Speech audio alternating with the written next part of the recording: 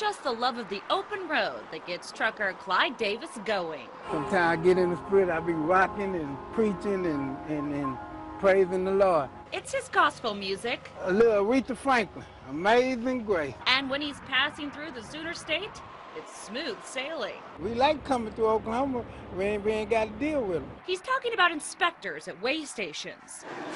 This is video 2 News shot several years ago at a weigh station El Reno. It's one of 6 older weigh stations in the state. There are also 8 portable scales that inspectors can use, but only one of the older weigh stations is at a point of entry. Meaning, for example, a truck coming in from western Oklahoma could unload, turn around, and go back without ever seeing any scales. In fact, some weigh stations are in such bad shape, they've been closed down for years. And the ones that are open haven't been maintained well in decades. Poor lighting prevents some from even being open at night. But getting weighed is the law for truckers. If a truck is overweight, they would wear out the roadway prematurely, and so the investment we've made would not have the useful life that it should have. 4 years ago, the Oklahoma Corporation Commission started collecting funds for a fix to build 8 new weigh stations at points of entry in the state and 1 portable station. ODOT says it will cost $100 million for everything. They'll be high-tech and efficient. They can weigh more trucks faster. The stations are funded by a fee that wholesalers pay for gas, charging them a penny per gallon. But that caps out at $500,000 a month. And ODOT says it's not enough. The funding commitment that's put forth today is not going to fund all 9 locations. In fact, the fund caps out at $51 million. That's just half of the money needed for all of the weigh stations. ODOT says they've been telling lawmakers for years that they need more money. This session, one lawmaker claimed he had a fix.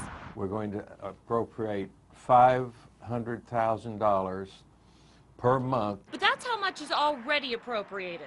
So instead, what Guy Liebman's bill actually does is change some wording so that it guarantees in writing that $500,000 monthly goes to weigh stations and doesn't go somewhere else. Still, no new money has been added. And that means getting all 9 weigh stations, which will take a while. As for funding weigh stations further down the road, anything possible, but let's do just one step at a time. This is such a step in the right direction that, you know, we'll see how it works. Some progress is being made. This new weigh station near the Kansas border off of I-35 just opened up at the end of April. Another one near the Texas border off of I-40 is set to open in a couple of months. But there are only 2 of the 8 new permanent weigh stations and 1 new portable unit the state has planned to add.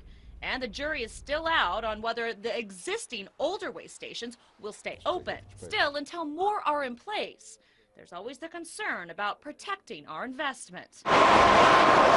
Something Davis says can't be blamed on the truckers. Most truckers, they wouldn't really take heavy load because they know they're going to get stopped if they go through a weigh station. But right now, there are just 7 weigh stations in Oklahoma in which that can happen. Marla Carter, 2 News works for you.